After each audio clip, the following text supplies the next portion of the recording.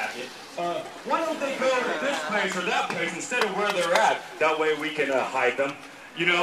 And he was talking about different regulations and this and that. And I'll tell you why I'm out here. Because the working class in this country have been being screwed, not for the last 8 years, but for the last 60, 70, 80, since the beginning of this country they've been getting screwed. In my humble opinion, Occupy Portland represents the 99% of the population not being represented by our democratic government, and this is our only recourse to getting representation to the things most concerning to us. We are United! We